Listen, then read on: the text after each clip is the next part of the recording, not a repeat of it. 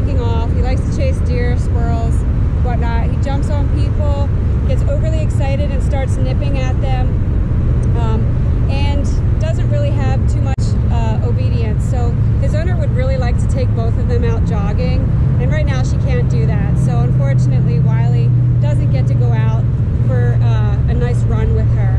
Let's see if he's going to give me any commands. Wiley, come.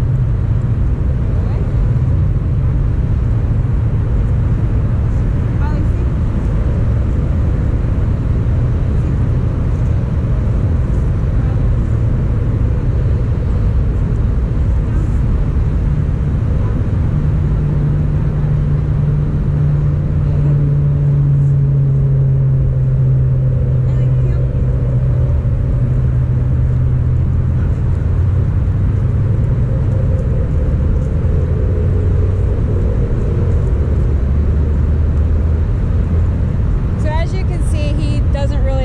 Of any obedience.